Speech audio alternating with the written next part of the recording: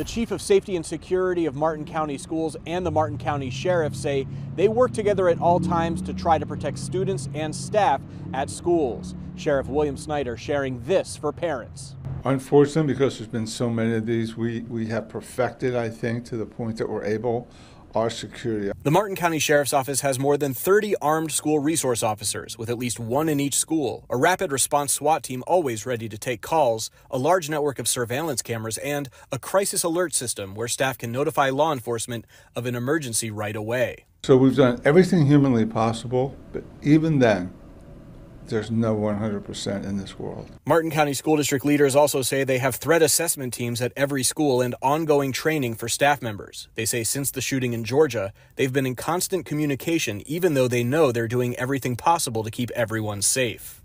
Literally, since this incident happened, we've been on the phone all morning. All day we've been on the phone with them. Speaking, just collaborating, making sure that we have everything in place. The St. Lucie County Sheriff also sharing this message to parents today. Our message to all of our students and our staff is very simple. If you see something, say something. Reporting in Stewart, Steve King, WPBF 25 News.